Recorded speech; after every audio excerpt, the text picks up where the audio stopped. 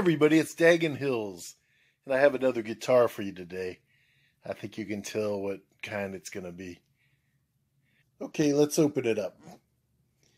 This is my ESP Ltd Deluxe, an MH1001NT, which is no tremolo. It has a beautiful quilt top on it. It looks really dark, but in the light, it kind of lightens up and has a hint of green. But it really looks black without the light. This case didn't come with it. I bought this separately. And it was a dent and scratch, but it really has nothing wrong with it. I think one little scratch on the covering. But some people freak out. But it was a great deal. I love how the case, it really fits it perfectly. You can see right along there. Just absolutely a tight fit. Keeps it safe. I can't remember if it even came with a gig bag, but I wanted a case for it. Then there you can see the truss rod. I had a custom made little pearl cover for it. Wouldn't mind an anodized black one, but I haven't gotten it yet.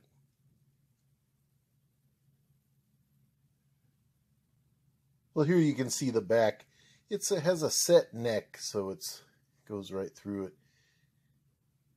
I love the way it plays. The heel there is just beautiful.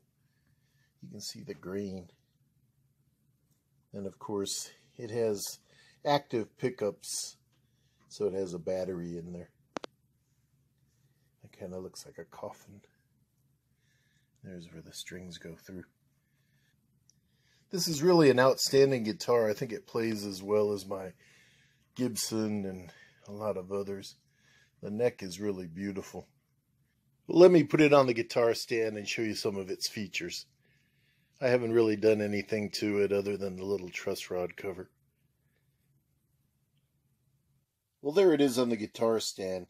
You can see it has a string-through body, a simple volume, a tone control, and a three-way switch. It has active pickups. I wouldn't mind switching those out for some nice passive ones. The hardware is black chrome, so it gives it kind of a dark look. But it's really an awesome guitar.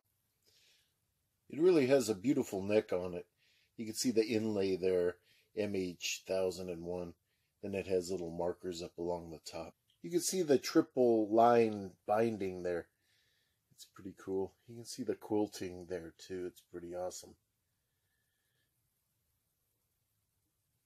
And I put strap locks on it, of course. It has a two-nomatic bridge.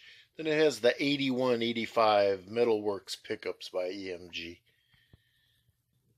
The neck is maple with a rosewood fingerboard. It has 24 frets. The logo looks like it's mother of pearl, but you can't really make it out on this. It has ESP locking tuners on it.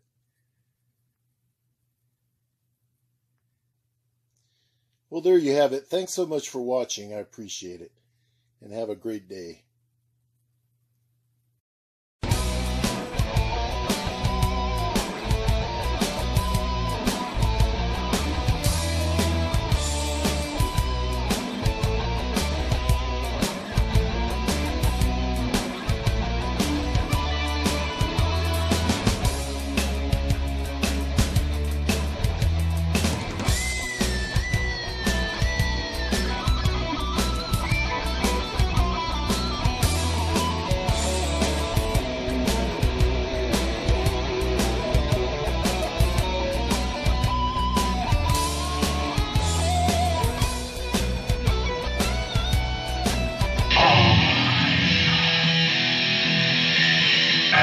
Dagonhills.